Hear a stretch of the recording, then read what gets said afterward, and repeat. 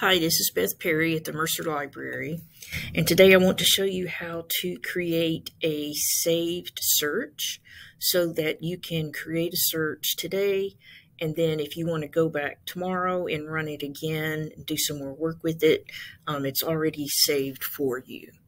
So we are in the ATLA religion database.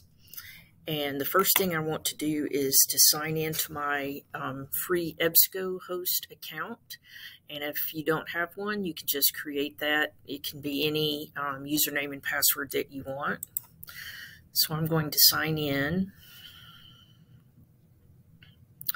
Okay, now it says folder, and the folder is open. So it is telling me I have items. And so I'm going to perform my search. So let's say I'm looking for Hezekiah's Tunnel.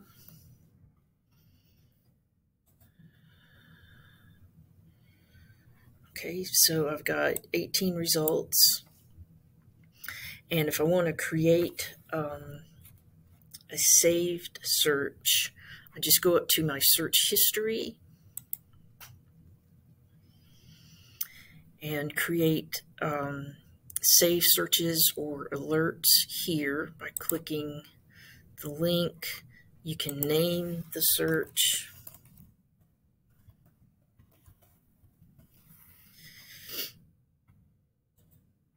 And it's telling it to search ATLA religion database, and then just click save.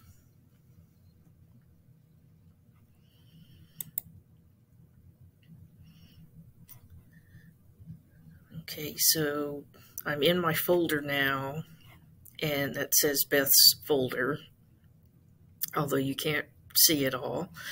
So here's one of my saved searches. If I was to go back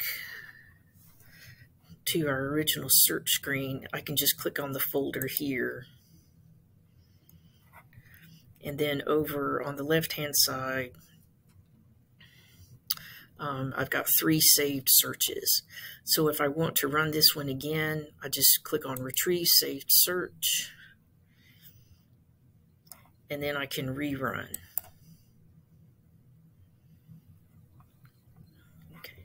So that way, if you search again next month, you can tell if there are any new citations that are more than the 18 that we found the first time.